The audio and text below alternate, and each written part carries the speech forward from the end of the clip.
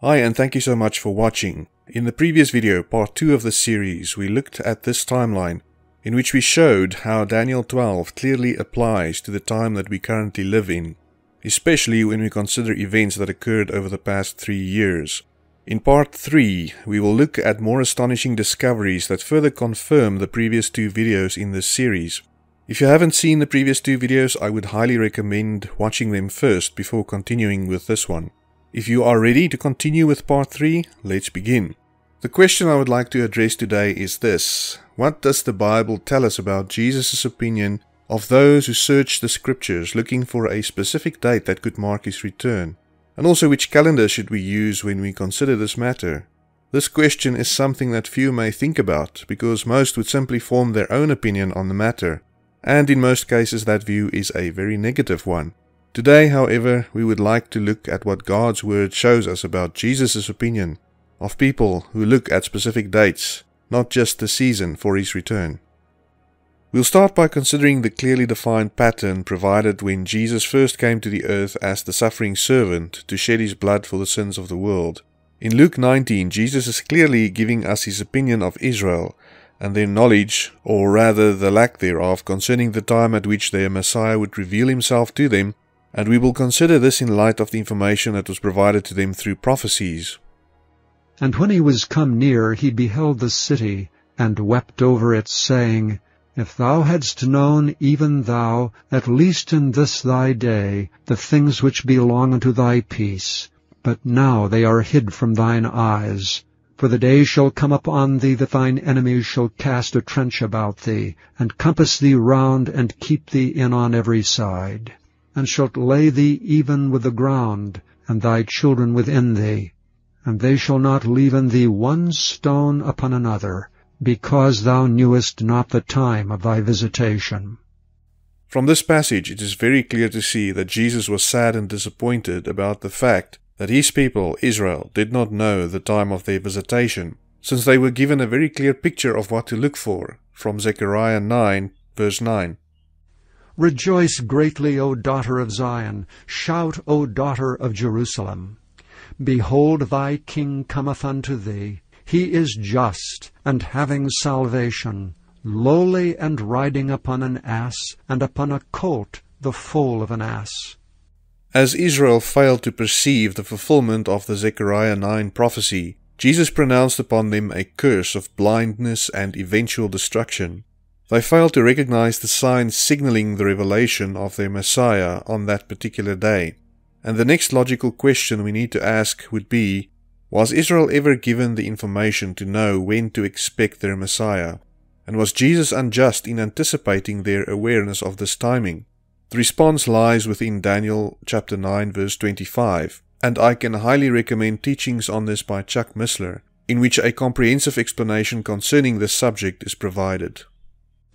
Know therefore and understand, that from the going forth of the commandment to restore and to build Jerusalem unto the Messiah the Prince shall be 7 weeks, and 62 weeks. The street shall be built again, and the wall even in troublous times. In Daniel 9, Gabriel provides a precise timeline for Israel to anticipate their Messiah. This spanned 69 weeks, equivalent to 483 years, commencing from Artaxerxes' decree to rebuild Jerusalem. Remarkably, Israel didn't need a specific calendar to decipher this duration. All they needed was to identify the starting point and subsequently count the designated years to pinpoint the year when their Messiah would embark on fulfilling the Lord's feasts. This gives us a robust model to employ in seeking information regarding the next instance of Israel's Messiah, our bridegroom, visiting us. You may ask, what model is that? Well, God knew that there would be multiple calendars in play in our time that would lead to much speculation and confusion, and as such he designed a model that would allow us, who have entered the end time, to discover the exact day of his next visitation without the need of any calendar. That model consists of Gabriel providing a starting point that is followed by a specific duration that culminates in the Messiah's visitation day. In the first instance, Gabriel pointed Daniel to the day on which Artaxerxes would send out a decree that Jerusalem is to be rebuilt, and this was then followed by 69 weeks of years, or 483 years, which led to the exact year in which Israel's Messiah fulfilled the first 4 feasts of the Lord. Are there any other instances of such a model that we can find, given to Daniel by Gabriel? We find exactly what we are looking for, modeled after the same pattern as that of the first instance in Daniel chapter 12. And I heard, but I understood not. Then said I, O my Lord, what shall be the end of these things? And he said, Go thy way, Daniel, for the words are closed up and sealed till the time of the end. Many shall be purified and made white and tried, but the wicked shall do wickedly, and none of the wicked shall understand, but the wise shall understand. And from the time that the daily sacrifice shall be taken away, and the abomination that maketh desolate set up, there shall be 1,290 days. Blessed is he that waiteth, and cometh to the 1,335 days. In verse 11, Gabriel announces a starting point that, as with the model for the first instance, could only be identified after it happened, and which is linked to a decree. A decree that affected normal life for every person in this world, as prophesied by Gabriel, was made by the World Health Organization on March 11, 2020. This point in time, as in the first instance, could only be identified once it occurred. This marked the starting point of the 1,290 days, and we are about to reach the end of that period. The fact that a decree is associated with normal life ending for all people in the world confirms that we know exactly where the starting point of the 1,290 days is positioned. Many have asked what about earlier possibilities, but none of those instances had decrees associated with them that affected the entire world as the decree of March 11th did. Gabriel does not tell Daniel what would happen at the end of the 1,290 days, because if he revealed that information, everyone, even the foolish, would have understood the message before the time of the end. Gabriel said that the understanding of this message is only given to the wise, and that the secret would only be revealed in the time of the end to believers who know that Amos 3 verse 7 would also apply to those who live in the end times, just before our bridegroom returns. Surely the Lord God will do nothing, but he revealeth his secret unto his servants the prophets. If we apply Gabriel's model in which the first coming of the Messiah is announced to Daniel 12 verse 11, we know the exact day of the Messiah's arrival. Without living through the events that played out over the past 3 years, which included a decree that took away normal daily life, we would not have been in a position to unlock this mystery. As in the first instance, no calendar is required to calculate the day.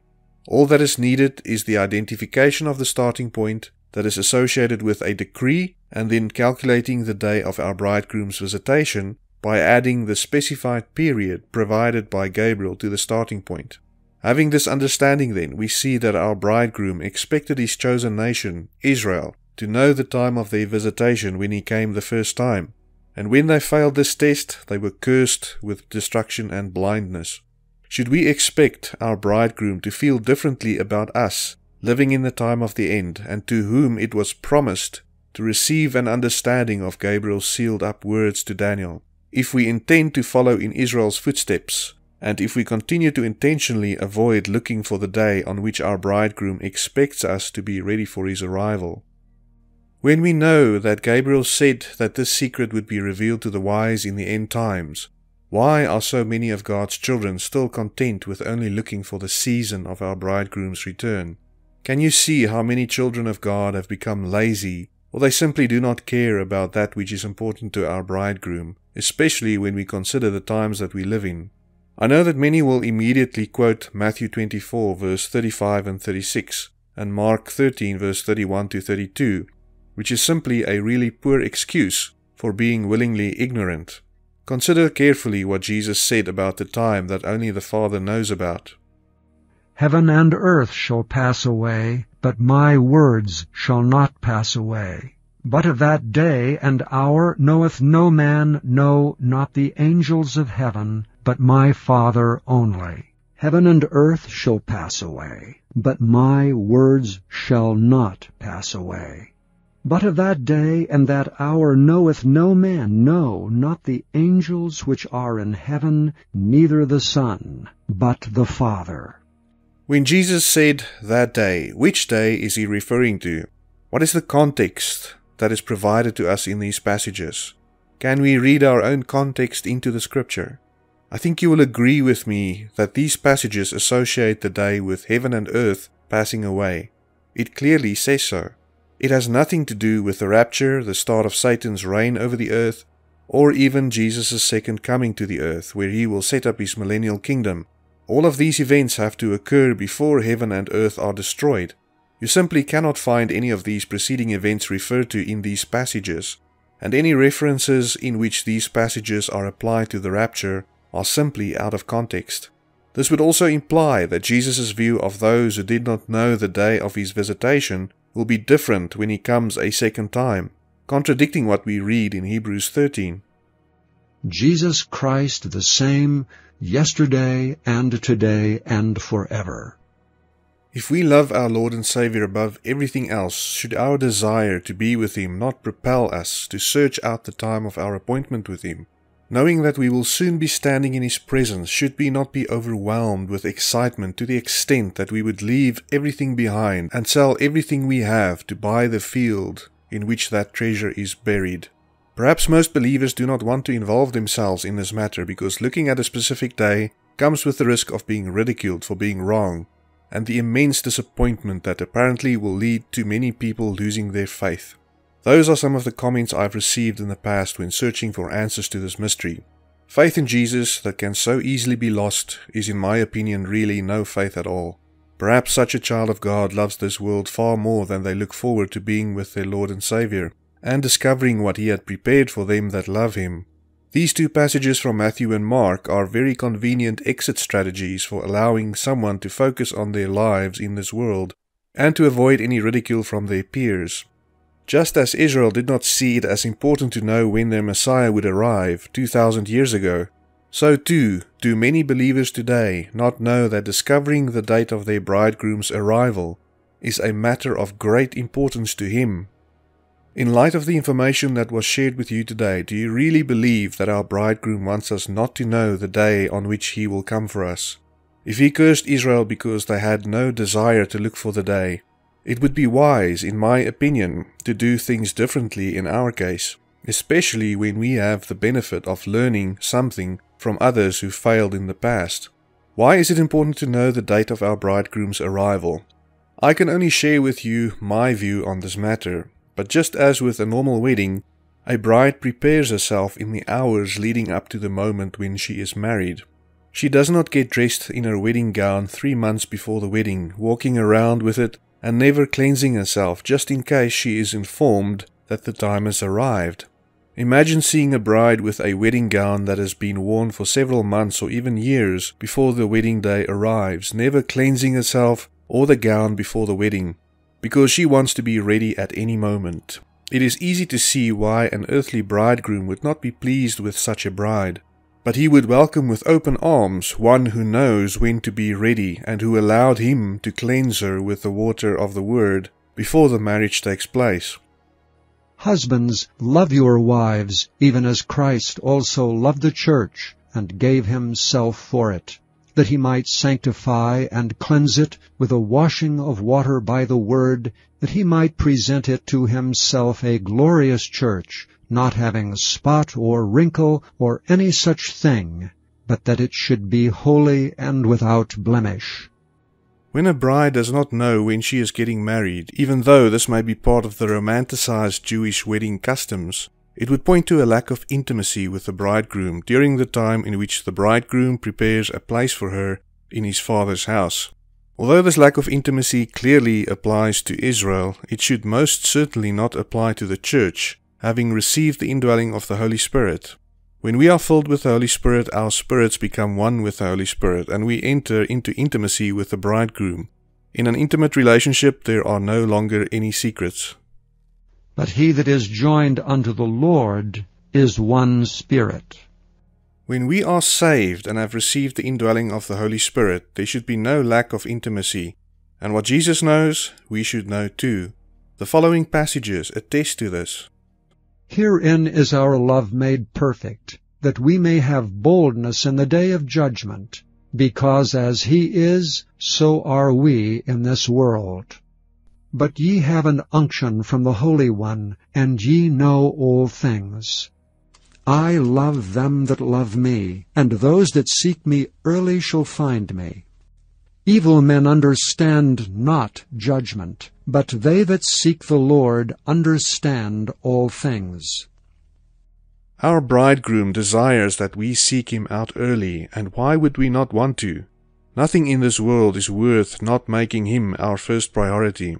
When we know the time of the wedding, which we could only discover as believers who live in the end times, after a decree was made that pointed a starting point out to us, and to which we can apply Gabriel's model for announcing our bridegroom's visitations, we can properly prepare ourselves for our marriage to the bridegroom, and not arrive with a soiled wedding gown when many will be caught unawares. We do this by focusing on him and not the world in the time leading up to the wedding, and ensuring that we allow him to cleanse us with the water of his word, so that he can present us to himself without spot or wrinkle. Husbands, love your wives, even as Christ also loved the church, and gave himself for it, that he might sanctify and cleanse it with a washing of water by the word, that he might present it to himself a glorious church, not having spot or wrinkle or any such thing, but that it should be holy and without blemish. If we say that we have no sin, we deceive ourselves, and the truth is not in us. If we confess our sins, he is faithful and just to forgive us our sins and to cleanse us from all unrighteousness.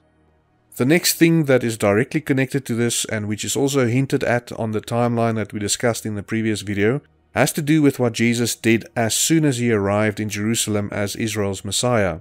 Many have asked me to expound on the purpose of the latter rain that will follow the rapture, and what happens to those who were raptured after this 40-day period has expired. We can once again find our answers by looking at the model that is provided to us in God's Word. What did Jesus do immediately after arriving in Jerusalem as Israel's Messiah? He went directly to the temple to get rid of the abomination that was standing in his Father's house. And he went into the temple and began to cast out them that sold therein, and them that bought, saying unto them, It is written, My house is the house of prayer, but ye have made it a den of thieves. What was the abomination that Jesus removed from his Father's house after arriving in Jerusalem? He cast out the money changers from the temple, which converted a place of worship into a marketplace. This is once again a model provided to us so that we can understand events that are happening in our time. Shortly after the WHO decreed a global pandemic, a patent was issued to Microsoft in which the temple of our bodies would become a place where the money changers would invade the dwelling of the Holy Spirit within us and set up their trading activities once again. If we look at the patent that was issued to Microsoft, not only do we see that it is associated with the number of the beast, which is 666, but this patent is for a system generating cryptocurrency based on human body activity data. This mirrors the situation that Jesus faced when he cast the money changers out of the temple in Jerusalem. Jesus does not want the temples of our bodies to become the place where currency is generated or traded. I believe God's word clearly shows us that the purpose of the latter rain will be to restore the temples of those who were invaded by today's money changers, and to allow those vessels to be fit for the Holy Spirit once again. In this sense, we can also refer to the model provided to us in the case of Noah's flood. The rain that came over the earth for 40 days and 40 nights, and which covered the entire world, had a cleansing effect on the world where all flesh had been corrupted. Every person during Noah's days, whose flesh was corrupted and who was found to be outside the ark when the rain started, were subject to the cleansing power of the rain that our Heavenly Father sent. After the flood, there remained no corrupted flesh on the earth except for Ham's wife, who carried the offspring of corrupted flesh in her at the time when they boarded the ark. If you are wondering about this and want to study this for yourself, I will give you some hints. ask yourself the following questions. How did the Nephilim arrive on the earth after the flood, as stated in Genesis 6? There were giants in the earth in those days, and also after that, when the sons of God came in unto the daughters of men, and they bare children to them. The same became mighty men which were of old, men of renown. What did Jesus mean with the parable in which leaven is hidden in 3 measures of meal? Another parable spake he unto them. The kingdom of heaven is like unto leaven, which a woman took and hid in 3 measures of meal, till the whole was leavened. This parable starts with Noah's flood and ends when Jesus returns at his second coming. Why does the Holy Spirit highlight the name of Canaan, emphasizing Canaan more than once when speaking about Ham? And the sons of Noah that went forth of the ark were Shem, and Ham, and Japheth. And Ham is the father of Canaan. And Ham, the father of Canaan, saw the nakedness of his father, and told his 2 brethren without. Finally, why did Noah curse Canaan for Ham's transgression? And Noah awoke from his wine, and knew what his younger son had done unto him. And he said, Cursed be Canaan, a servant of servants shall he be unto his brethren. It is my opinion that just as every person on the outside of the ark was subjected to the cleansing work of the rain that flooded the earth, so too will every person that remains on the earth after the rapture be affected by the latter rain that will prepare the world for the second outpouring of the Holy Spirit. This will not be a physical rain, but a spiritual rain, and those who will be working the harvest will be the raptured believers that are referred to in 1 Thessalonians 4, verse 16 to 17, together with Jesus and the 24 elders. The impact of this work will be so great that there will be not a single person, regardless of what they believe before this time, who would not know with 100% certainty that Jesus Christ is King of Kings and Lord of Lords. This work will prepare those who remain on the earth to receive the second outpouring of the Holy Spirit and for the subsequent persecution that will be severe, and in which the Antichrist will once again insist that God's people allow the money changers to set up their stalls in people's bodies that are supposed to be dwelling places for the Holy Spirit. Those who follow the Antichrist will do so knowing that they are receiving a mark of permanent ownership that will be placed on them by the Antichrist. I will end the video at this point, and I hope that the information has been a blessing to you. Several other points remain that still need to be discussed, but I hope that this has opened your eyes to the truth of God's Word, and that we can truly know how Jesus feels about those who do not know the time of their appointment with Him. In the next video we will look at how the Revelation 12 sign, which occurred on September 23, 2017, fit into this timeline and its significance, since many are saying that nothing really happened on that day, and looking back, what are we to make of it now? There is actually a lot more here than meets the eye. If you have any questions or comments about this or the information that we discussed today, please post them in the comment section below, and I will do my best to include the answers to your questions in the next video. Also be sure to watch this video if you have not seen it yet. In it you will find essential information on how to get ready and how to prepare for the marriage feast of the bridegroom. Until next time, or until we meet in the air, God bless.